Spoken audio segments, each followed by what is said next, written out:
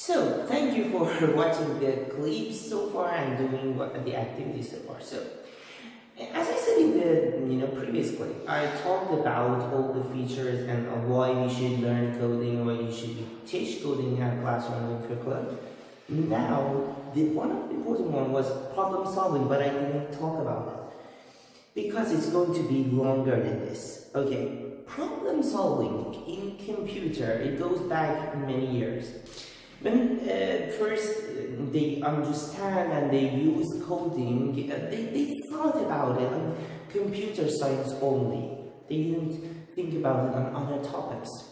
However, in 50s, I think, 1950 or in 50s, they started to think about the idea of using this science, using this kind of thinking in other topics as well. Pepper, in, let me see, 1996, he started something like constructivism.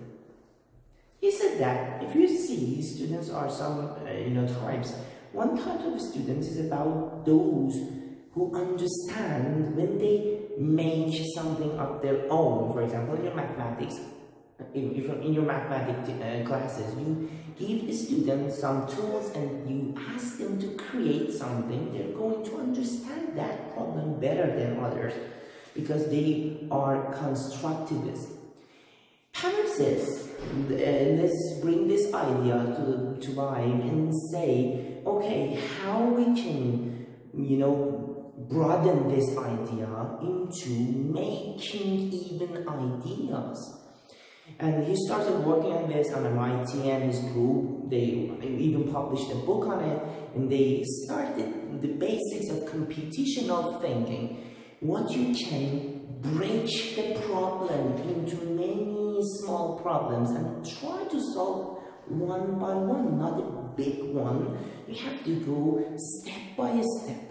And like a coder, you have to think like a coder. He started to actually invented a robot and the programming environment called Logo.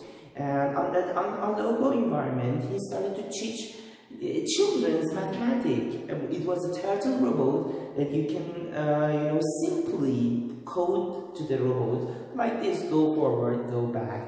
And he asked the students to try to draw a circle, but commands the turtle to do it. The students try to think like a coder. Okay, the turtle must go one ahead and then go like one left. No, that's not going to work. So the turtle must rotate. How degrees? They didn't know about the degrees, but they started to think like a coder and they understand the problem. And when they finally draw a circle, they had a better perspective, they had a better comprehension of mathematics than others. Years later, in 2006, Janet Wing started this idea that in all the topics in curriculum, we can teach students the problem solving and the way the coders think and see the world. She said that we can teach many students, we can teach all, you have people around you, how to do basic things in life, like just packing your things to go to travel. You can actually manage this little problem by computational thinking, like thinking like a coder. Okay, I have to organize the data, I have to put them in order, I have to see them as small problems and put my steps. Actually build up my steps, then step by step I'm going to reach my goal and solve the huge problem that I saw maybe that was difficult.